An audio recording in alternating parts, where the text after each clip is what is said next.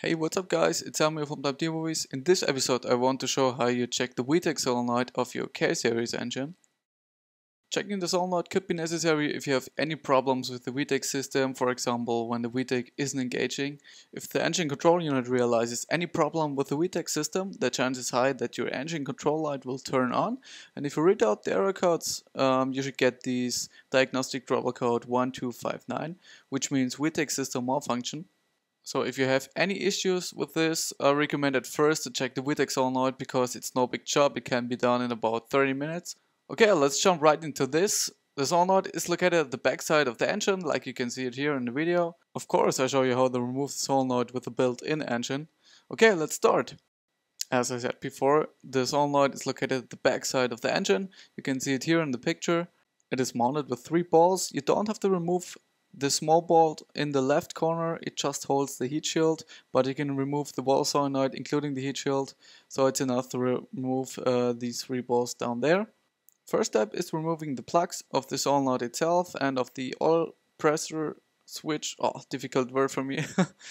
Now you have to unscrew the bolts. It's a bit difficult because you can't see anything from above. You can help yourself with a little mirror or feel the bolts with the fingers and then put the ratchet on.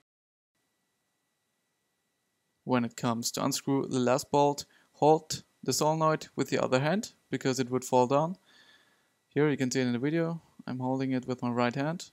Unscrew the last bolts and the solenoid is finally removed.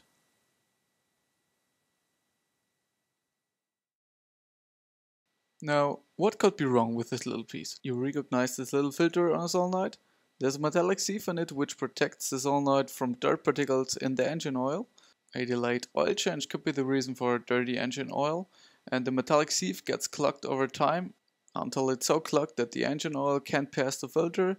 The result of this, the VTEC system can't build up any oil pressure, what's necessary to engaging the VTEC.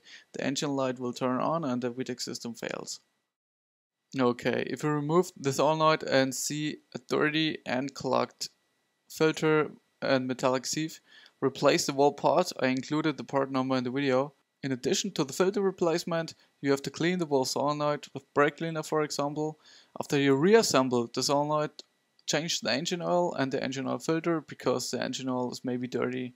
I was lucky, my solenoid was shiny clean. Now I want to show how you reassemble the solenoid. Before you do this, make sure to clean the sealing surface on the cylinder head. After this, put the solenoid in position, put the 3 balls back in, screw them completely in, and then tighten them with about 7.2 pound-feet or 10 newton meters. It's very less, so I recommend to tighten them hand tight. At least don't forget to connect the 2 plugs of the harness, and then you are all done. So I hope you enjoyed the video about the VTEC solenoid inspection. If you have any additional questions, feel free to comment below the video. And if you want more content about K-series swaps or technical K-series topics, visit our website kpower.net.